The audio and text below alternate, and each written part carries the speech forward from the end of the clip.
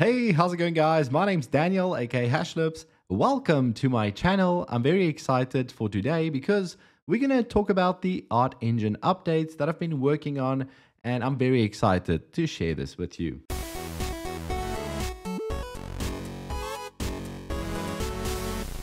Please note that none of these changes are live on a website anywhere. As you can see, I'm running on localhost, and that's because I'm in dev mode. I'm developing these features and testing them out locally before I deploy them on the interwebs. So they are not there yet, but soon you'll be able to play around with these features as I am going to today. So previously, I showed you guys how I made it possible to include video with the Art Creator Studio. Now, that was a bit of complex situations, especially at the end for the rendering, but I got it working and it's working quite nicely.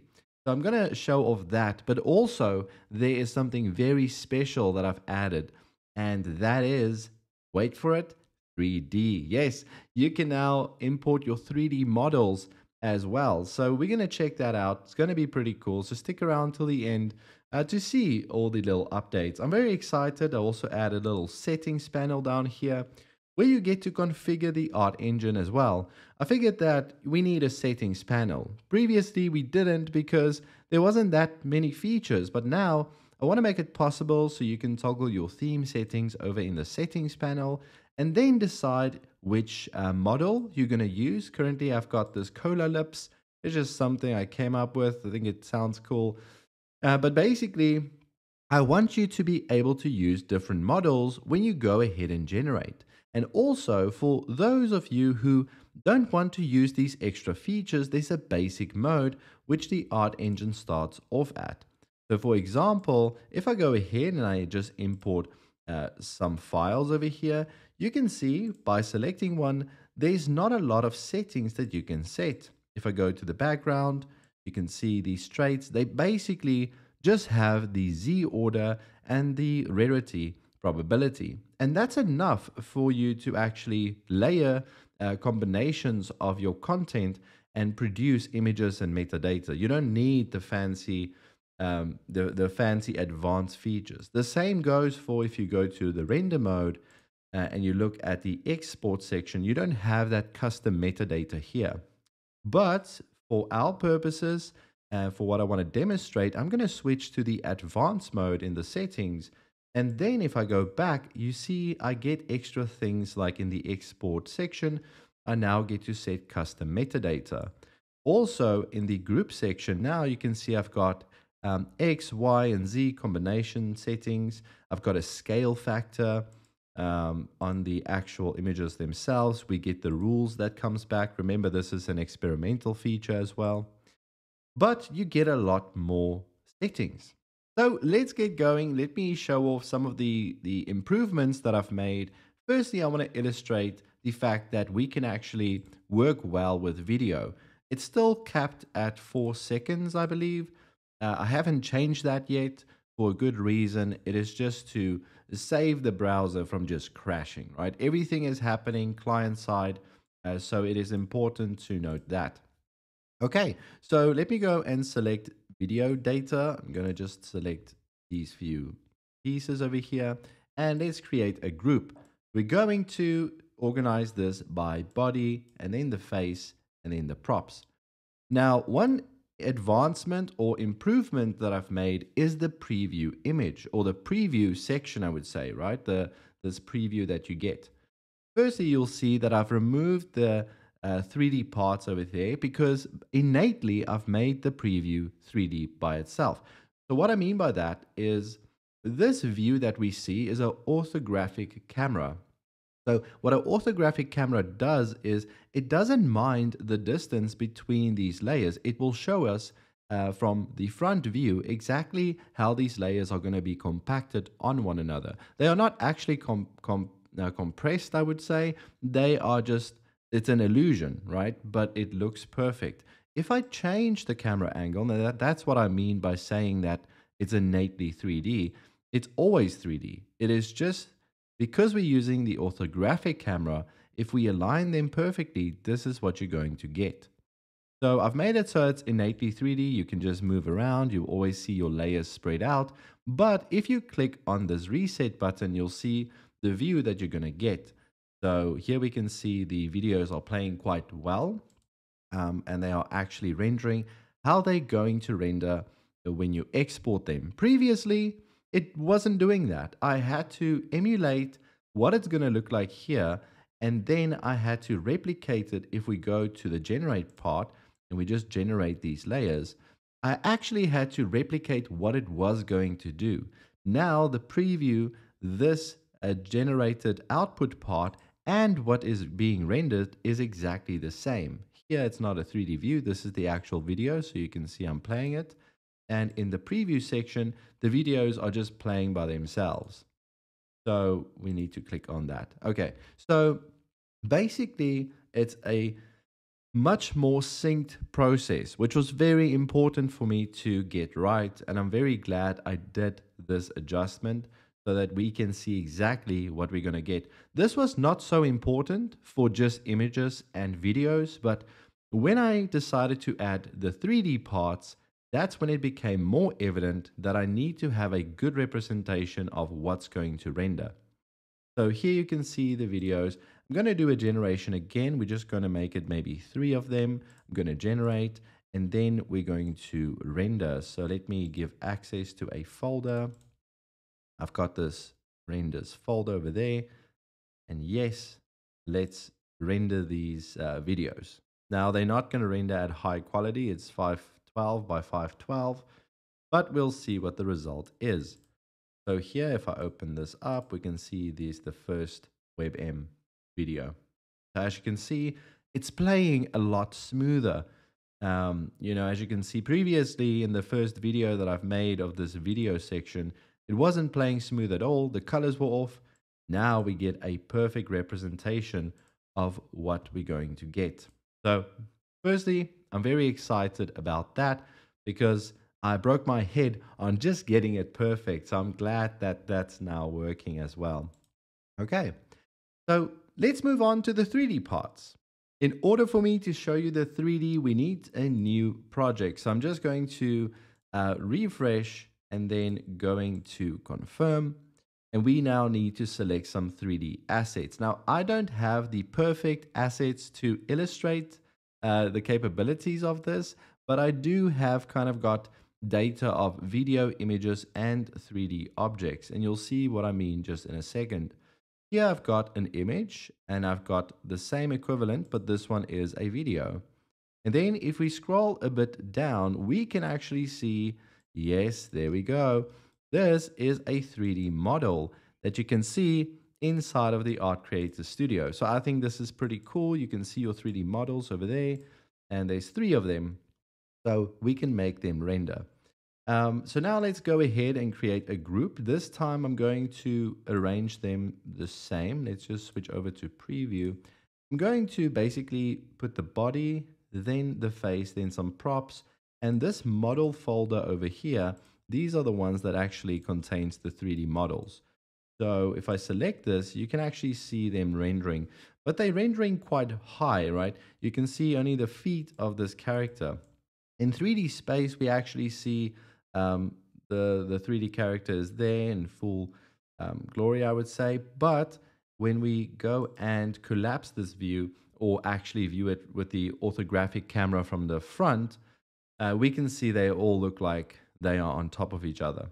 Now, the main thing why I added the advanced mode is because we need a way to position these 3D characters, but not also the 3D characters. We can do the same with the images as well. So for example, if we want to push this character way down, let's first select a character. Let's say we're going to work with this yellow SACC character, which is pretty cool. I want to increase the probability to 1,000. So we are very sure that this one is going to be showing up. Then on the Y value, I still need to just make these things work a bit nicer. Seeing this is 512 by 512, I'm going to make it minus 200, and let's see what happens. So you see it moved down a little bit.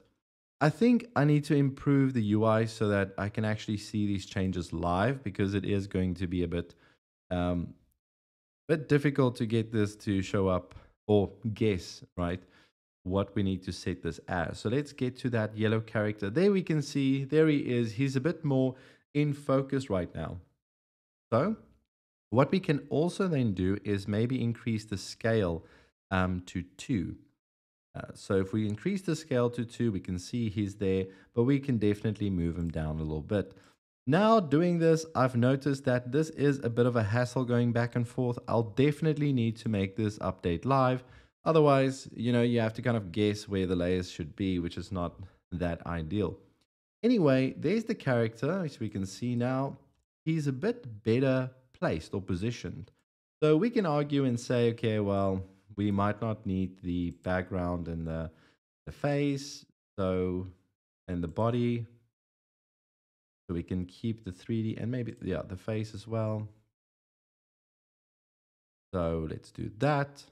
And now we can see, here he is, in this part. I might even move him backwards, and then we could actually position some kind of objects on top of him.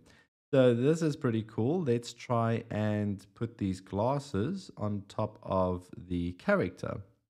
Okay, so now that we have our layers where we just have this model and these props, of course they are not going to fit. They are not made for this character, but we might give it a go, right? Check these glasses. I've increased the probability so they are going to get picked. We can see that we've got a Y position. I think we need to increase the Y a tiny little bit, just so that the glasses fits on top of the face of this character. I mean, that looks good. We might move it a little bit to the side with the x-axis, so maybe -5. Is that good? I still need to work on these controls because they're very finicky to get right. I must say, for myself, it's not a pleasure working with them, right? But that's what I have to work with, and I'm still developing the app, so that's cool. Anyway, so now we can see the glasses are a bit more aligned, but they're like very close to this character's face, right? This is a 3D character, so we can kind of go and adjust the Z axis. And now we can see here's the combined Z. Now remember, the Z is pretty finicky. We have to take into account where this layer is at. We can see that the current Z order over here for the props is 300 yeah, just 300, right? So basically what we could do is we could either move this entire layer upwards and make the clothing go below it, but we don't want to do that. We basically want to say, let's make this 310, right? That way, it should bring the glasses a tiny bit more forward, like so. And now we can see, well, we can maybe push it up a tiny bit, so maybe like that. And let's also reduce the x-axis. Now, I would say that is kind of close enough, right? Anyway, but what I want to illustrate here today is the fact that you can actually go ahead pretty soon when I release this.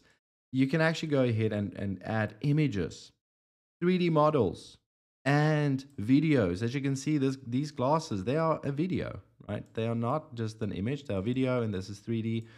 I think this is pretty cool. Let me know what you think in the comments below, please. Forget about the Santa thing that doesn't fit. We might as well just delete that. Anyway, so let me know what you think about this.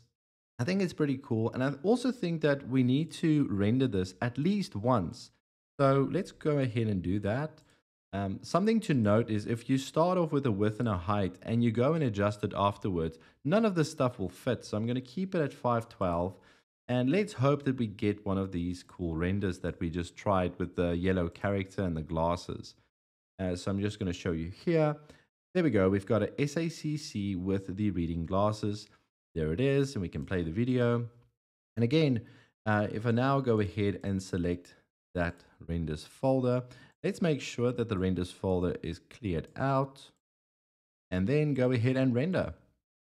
So we should see now a video that is produced that has the image as the background, that has the SACC character at the top, and the reading glasses in its full shine over there. And there you go. I mean, this is 512 by 512. You can make it big if your videos are big. But this is just to show you kind of where I'm moving towards with the media that I want you to be able to use. I think it's so important that as an artist, you need all the tools available, or actually no limitations when it comes to creating. Is this tool perfect? No, it's not. I mean, it sucks that I have to now go back and forth like this and go here and I don't see the image and I need to adjust stuff. That's all things I'm going to fix to make it very smooth and very natural to work with the tool. Apart from that, I'm very happy with the updates and how it turned out, and the fact that we can actually now mix 3D objects with images. What does this mean for the advancements of this tool going forward? Well, I would like to add animation to the 3D models. I would like to expand more on text, incorporating text as well. But most importantly, I'm just having fun building this. The tools that I'm building is purely for my own enjoyment, and I love sharing it with you guys. But apart from that, I hope you enjoyed the video. And next video that you're going to see is I will be making a lino cut and enjoying the art creation process of actually building something again, or painting and creating with my hands. So please watch that video too. Let me know what you think about the art that I make as an artist, and also what you think of this tool. Have a fantastic day. Cheers for now, and I'll see you in the next video.